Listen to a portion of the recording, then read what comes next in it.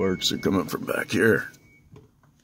Back in there. Not from either of the houses. Not from the house there or the house on that side right there.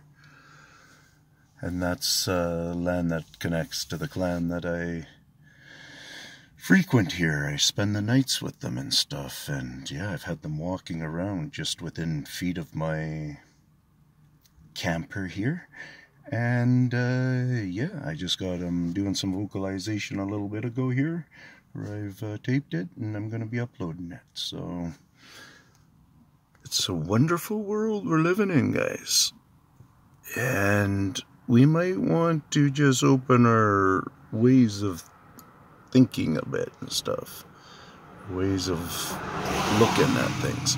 So those dark shadows right there, I'm trying to not be too obvious on them. That one, did it change shape? That one that's in the middle now?